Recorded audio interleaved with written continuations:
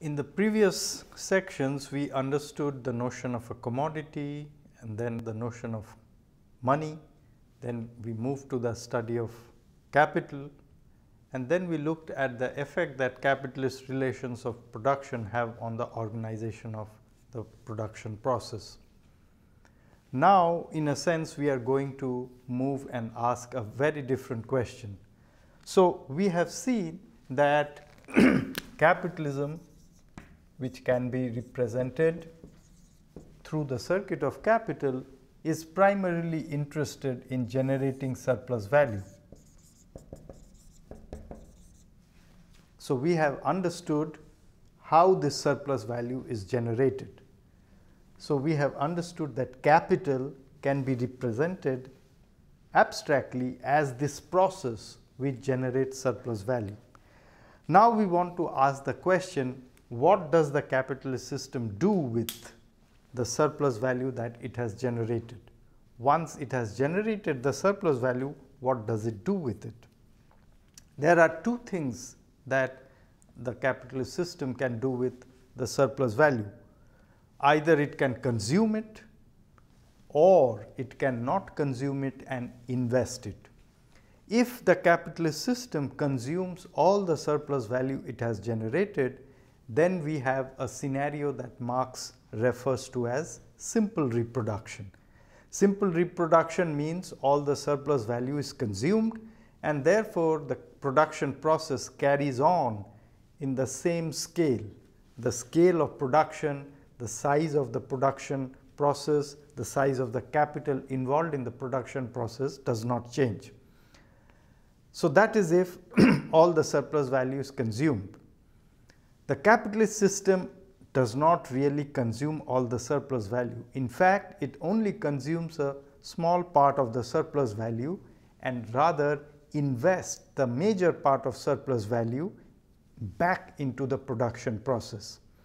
When it invests the surplus value back into the production process and consumes a small fraction of it, we have what Marx calls the accumulation of capital.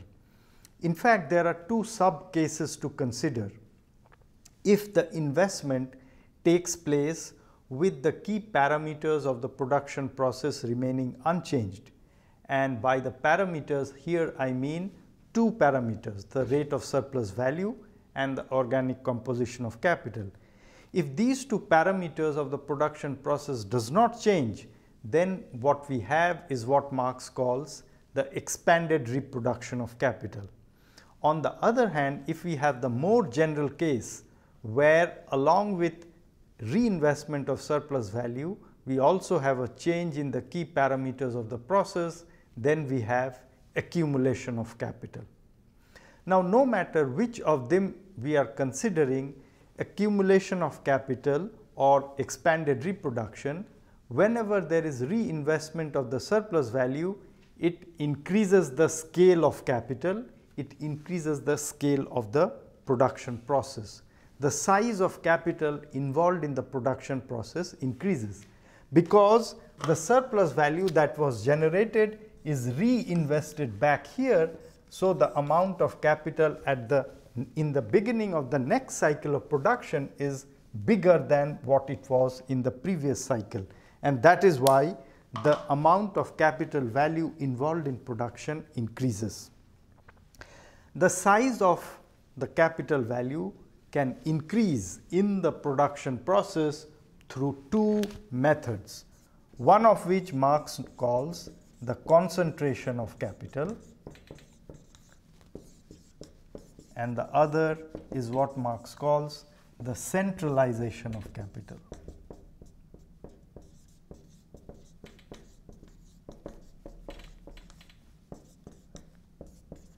What is the difference between the two? Concentration of capital refers to the case of an increase in the size of the capital by the reinvestment of surplus value generated in the firm itself. So, when a capitalist enterprise reinvests the surplus value it has generated and it thereby increases the scale of its production, the size of the capital, we have concentration of capital. Centralization of capital is different. It refers to the fact when different existing capitals are brought together through the process of what we today call mergers and acquisitions.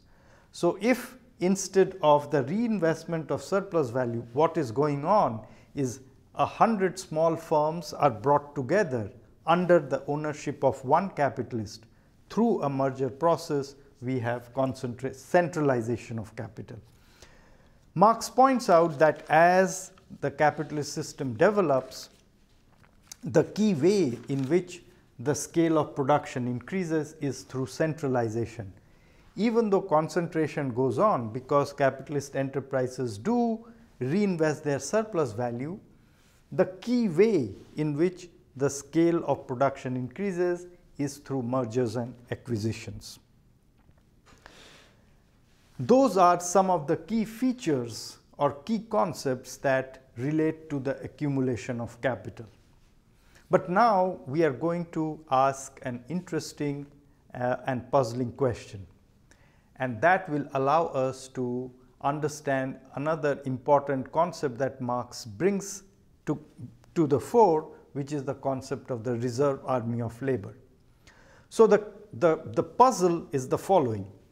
When there is accumulation of capital, when there is reinvestment of surplus value, that leads to an increase in the demand for labor power, because when capitalist enterprises make investments, part of it go to purchasing means of production, part of it go to purchasing labor power.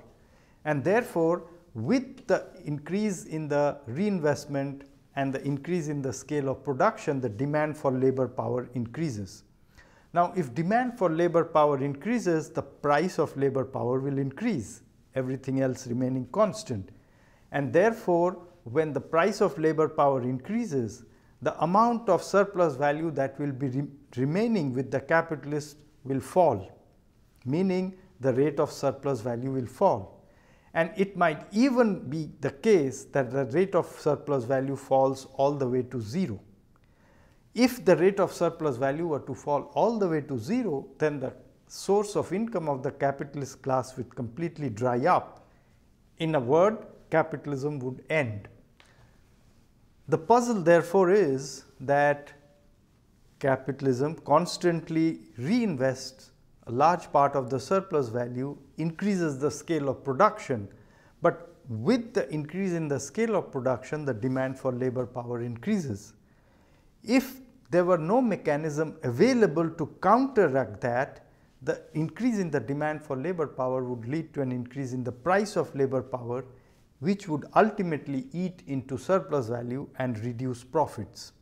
So the question is, what is the mechanism available to capitalism to make sure that the price of labor power does not increase too much? And by too much, I mean it does not increase to the extent that it removes all surplus value from the system.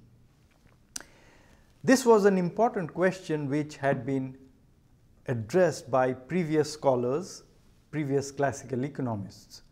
The answer to this question that was provided by Ricardo drew on the theory of population that had been propounded by T.R. Malthus.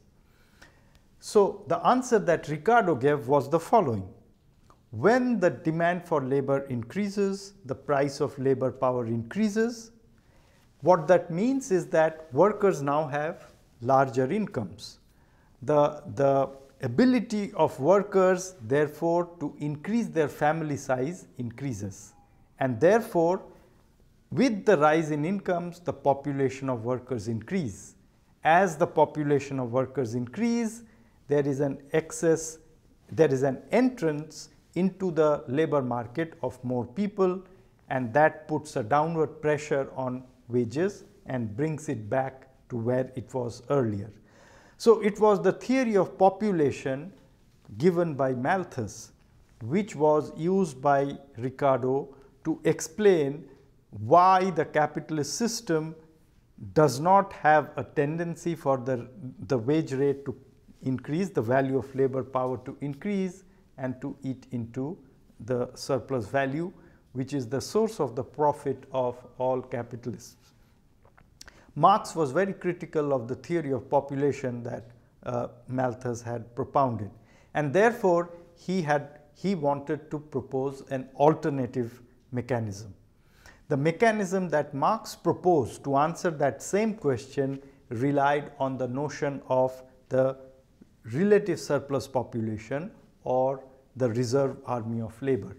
So what was Marx's argument? Marx's argument was the following: with the accumulation of capital, there is an increase in the demand for labor power increases. The demand for labor power, when it increases, it reduces the rate of surplus value, because a higher amount of the value added is returned to the working class in terms of the wages. Once the rate of surplus value falls, there is an incentive for capitalists to start searching for new methods of production which save on labor. So therefore, instead of using the population theory, what Marx proposes is an inherent tendency, an intrinsic tendency in capitalism to introduce technology which saves on labor, what is today called labor-saving technical change, to deal with the decline in the rate of surplus value.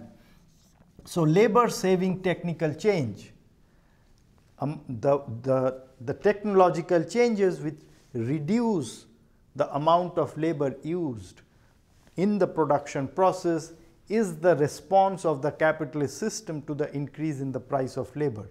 This has two effects. It reduces the demand for labor.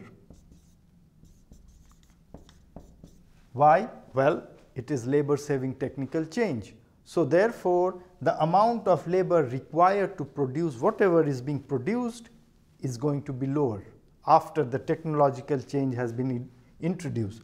So the demand for labor power falls. What about the supply? The supply of labor power increases.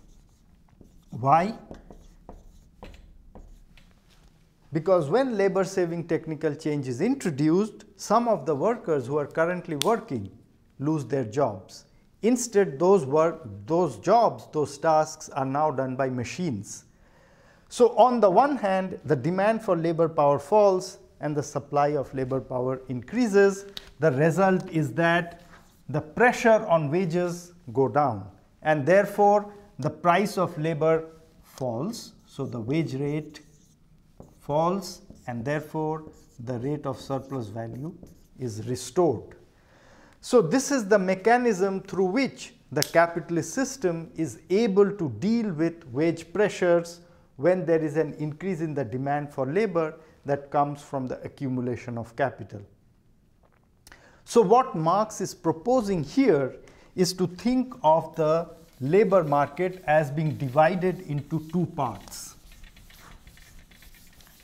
The total labor market is divided into two parts. One part is what Marx calls the active army of labor. So these are all the workers who are currently employed.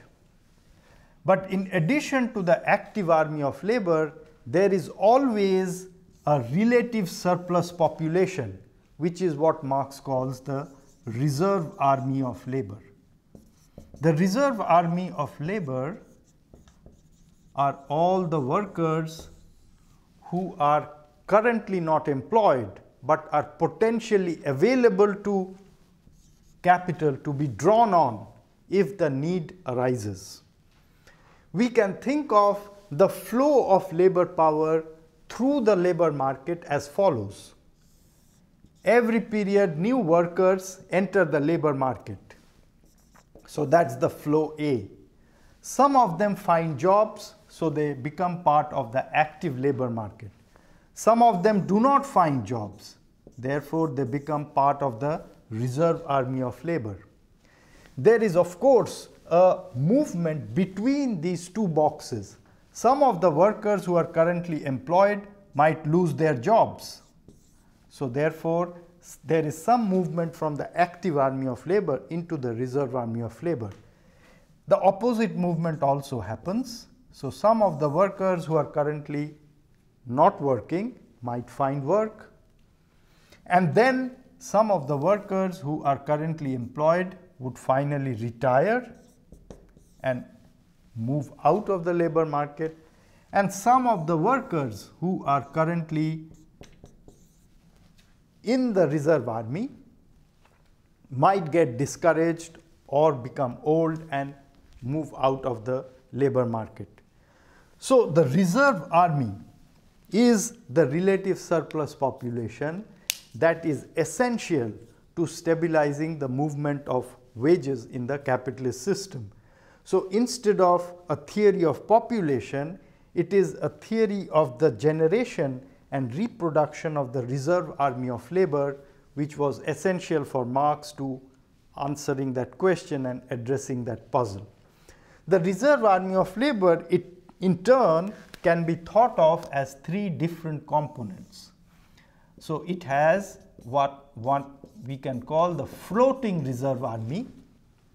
The floating reserve army are all the workers who lost their jobs, who were at one point in the active army of labor, who had been employed but who lost their jobs because of labor saving technical change or because some businesses went under when there was a general recession or depression. That part of the reserve army of labor is what Marx calls the floating reserve army. The second component of the reserve army is what Marx calls the latent reserve army. The latent reserve army is all the workers who are potentially available to be drawn on by capital, but who are not right now part of the labor force. There are two important components of the latent reserve army. One, household labor. In most of the capitalist world, household work is done mostly by women. A lot of those women do not enter the labor force, but they are potentially available to be drawn on when the need for excess labor arises. In fact, in the post-war period in the US and Europe, lot of women who had earlier been not in the labor market were drawn into the labor market. So that is the one component of the latent reserve army. The other component is peasants. Peasants in third world who might not be in the labor market selling their labor power, but might be working on small plots of land. They can be drawn on by capital if the need be. So that's the latent reserve army. The final and third part of the reserve army is the stagnant reserve army. The stagnant reserve army are those workers who at some point might have worked, but for long periods have not been working, either because they are discouraged or because their skills have become obsolete, or for other reasons they are not able to be part of the labor market. In any case, in the capitalist system, there is always available a large reserve army of labor, a large relative surplus population, that is surplus to the need of capital, which bears the cost of stabilizing the system. It is the replenishment of the reserve army of labor which is the key mechanism that moderates wage pressures. And therefore, the capitalist system requires to constantly reproduce this relative surplus population if it has to continue the production of surplus value. So let me summarize. In this segment, we looked at the issue of accumulation of capital. That is the question, what happens to the surplus value that has been generated? We saw that a large part of the surplus value is reinvested in production. The reinvestment of surplus value in production increases the scale of production, increases the capital value in production. That process is known in most general terms as the accumulation of capital. We saw that the scale of production and the size of capital can increase either through the concentration of capital or the centralization of capital. And lastly, we looked at an interesting and puzzling question. What is the mechanism available to capitalism to make sure that when there is an increase in the demand for labor power with the accumulation of capital, the price of labor power does not increase to the extent that completely wipes out surplus value? And we saw that the key idea that Marx brought forth to answer this question is the reserve army of labor, the existence and the reproduction through time of a relative surplus population which stabilizes wage movements. With that, we have now completed the main argument outlined by Marx in the first 25 chapters of Capital.